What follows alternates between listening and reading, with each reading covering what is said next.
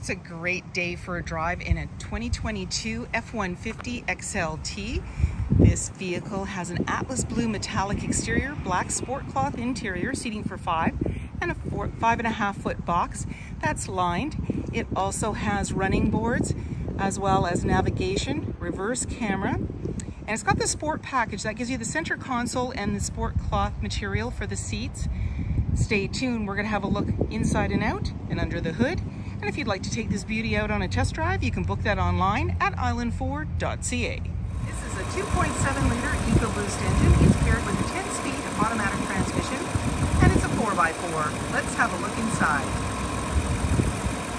Speaker in the door, as well as power locks, windows, and mirrors. The driver's seat is powered with lumbar, and you have all-weather mats on the floor.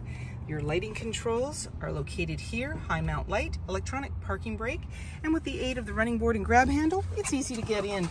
On the face of the steering wheel is your lane keeping, cruise control, volume, menu, and you have your hands-free dialing.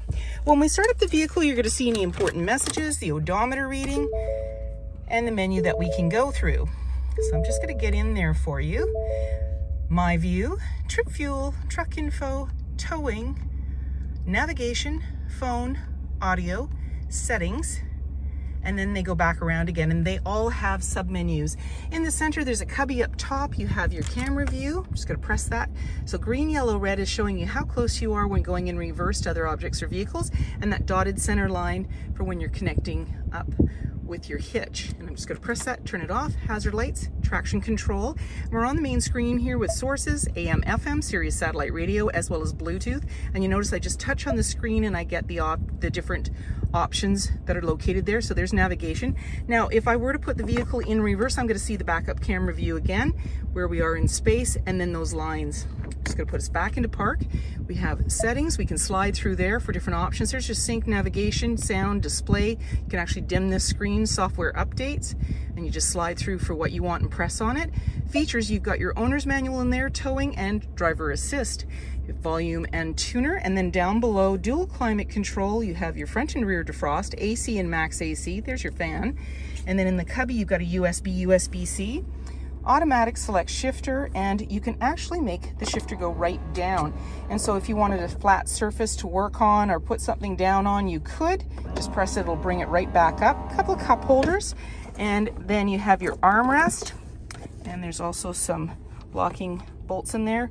Down below, you've got USB, USB-C, and you just close that up. And then off to the side here is your Pro Trailer backup, integrated trailer brake controller, and your 4x4. So when you press it, you're going to see it appear to the top right there for your 4x4 locking diff. And then you can dial through your drive mode. So there's normal, tow haul, eco, sport. And I'm just going to dial to the different options here. We can go back through, and you notice that the icons change as you dial through, and this is if your road conditions or your climate changes, you can adapt to that.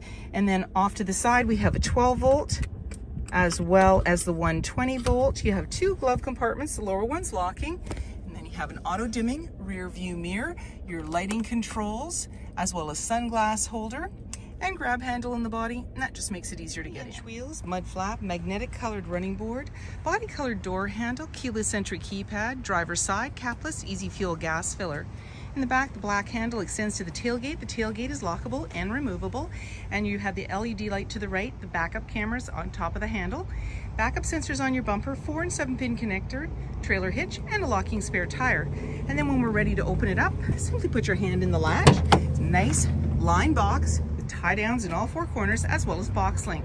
And you also have a measurement of both imperial and metric on the back, as well as a place to clamp, and you have a tailgate step. So it's just press the button, pull it out, and you can see you've got this post here with the yellow tab on it that actually pulls out and makes a handle, so it's easier to get in and out. And then when you're ready, close it up, lock it up, and walk away. or jump in and head out on your latest adventure. Speaker in the door, as well as power windows. There's also a grab handle in the body and seating for 3 in the back with a 60-40 split.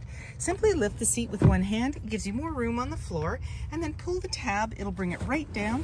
You have anchors at the base to be able to tether baby seats, an all-weather mat on the floor and extra carpeted mats, slim pockets on the back of the front seat, a couple of cup holders, air vents. You've got your 12-volt as well, USB, USB-C, and a 120-volt.